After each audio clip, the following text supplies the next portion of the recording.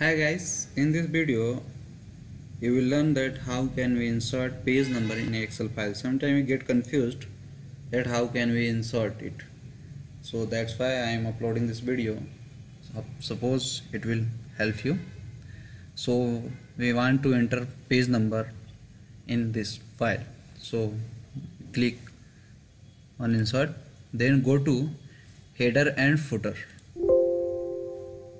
Click, then you page number. Now it will show that page number 1, page number 2, page number 3, page number 4. Also you can add, instead of header you can insert in footer page number. You can remove it.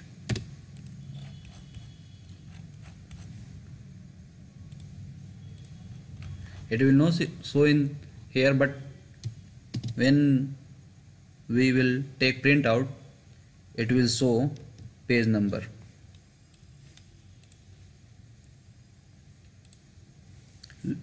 You can look here at the button of each page.